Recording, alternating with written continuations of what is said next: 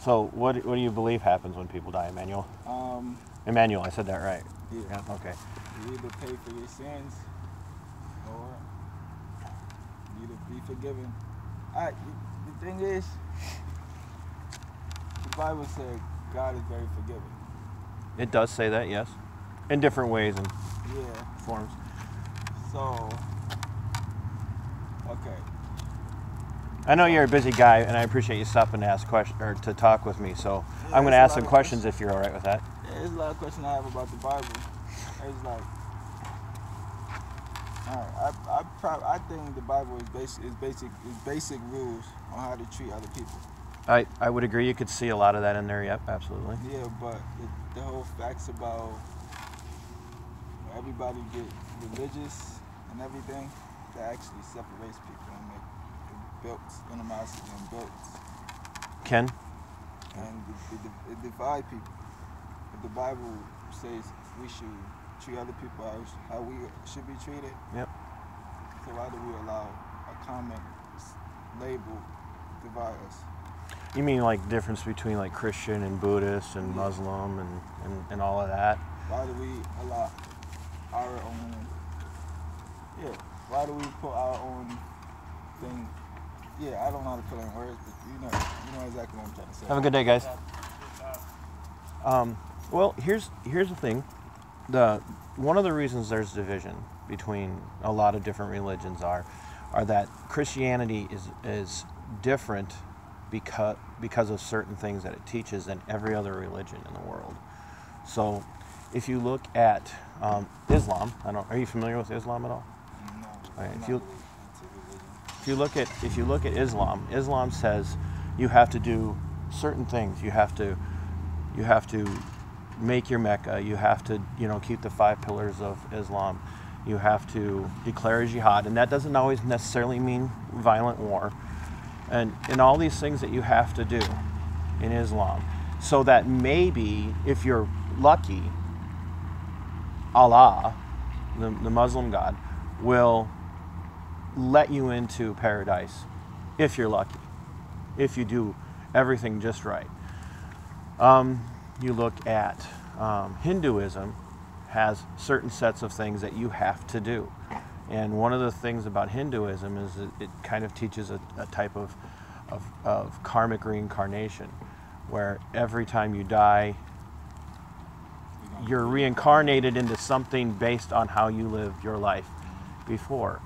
So what Christianity says, Immanuel, is you're never going to be good enough. Nothing you ever do is ever going to be pleasing to God to a point where God will allow you into heaven, because everything you do is tainted with sin.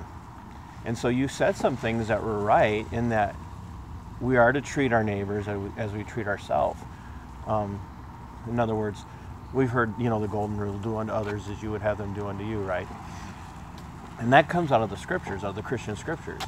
And basically what we're being told is we're to love other people in the same way that we ourselves want to be loved, and the way that we love ourselves. Now, the best, or not the best, but the greatest commandment, the number one commandment from God to humanity is we're supposed to love God above everything else. So the question that I always ask people is, do you think that you love God more than you love everything else? Or do you love yourself maybe more often than not more than you even love God? I would like to please God, but it's like, I don't know how. The Bible tells you, you gotta follow the commandments. But majority of the people that go to church don't really follow the commandments. I agree. And here's the thing, I, even as a Christian, who does everything that I can to try and be obedient to God, I don't keep the commandment to love God above everything else every day. There are mornings where I wake up and I'm like, man, thank you, God, for giving me breath, giving me life. But I'm still not loving him the way that I should. But see, that's the amazing thing about Christianity is God, not only does he know that we're not going to keep those commandments, he's provided a way for us to be able, through Christ. And your name is a play on one of the names of Christ. Did you know that? Yeah, my parents, they're big on that, and my grandmother, everything. Your name, actually, and you probably know this already, but it's a play on Immanuel, which means God with us. And that was actually one of the first times we hear that in the Bible, is surrounding the birth of Christ, which of course is what most people right this time of year who are Christian around the world are celebrating the birth of Christ. So do you know why Christ came, Immanuel? Yeah. So basically he's the sacrificial lamb. That's right. But, Not basically, he is a he sacrificial is lamb. a He is the perfect Lamb of God. Yes. And I think we're supposed to walk in his footsteps. That's a huge footstep. Oh, that's the amazing thing is like, have you ever? How long you lived in Minnesota? Did you grow up up north? No, I actually just moved here from California. From California, so you haven't spent a lot of time in the snow yet. No. So one of the things that you can sometimes that you'll see in the winter in places where there's a lot of snow is you'll see a dad maybe leading his little child, his son or his daughter, through the snow. Maybe they're going to go out and go sledding, and you'll see the dad will go ahead of the child because he's going to break through that snow. He's going to make a path. Now that child can't on his own is never going to get through all that deep snow, and it's still a struggle for that child because that child's trying to follow in that father's footsteps, and he still has to lift up that leg really high, but it's still easier. And that's, in a sense, what Christ has done for the Christian is, yes, he's come ahead and he's made a path for us, but that path is through the Christ. There's a passage in Scripture that says that the gate is narrow and the road is straight that leads to salvation. And that gate is Christ, and the road is the path that he walked. And that path leads and ends at the cross. And that's why he came, is because we can't on our own ever keep God's commandments.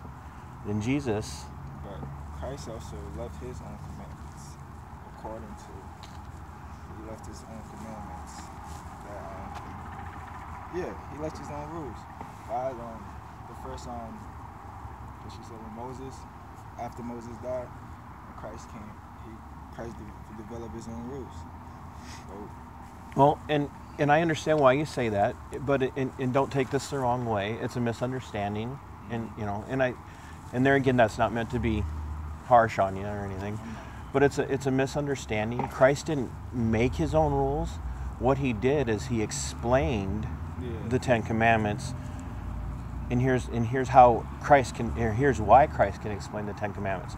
Christ could explain the Ten Commandments because he is God. So he wasn't just a man. He was the God-man. He's the eternal Son of God. So God exists. He's one God. He's three persons.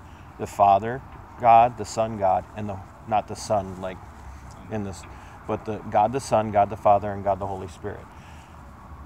Jesus is what we refer to as the second person of that Trinitarian God. So even though there's only one God, there's three persons.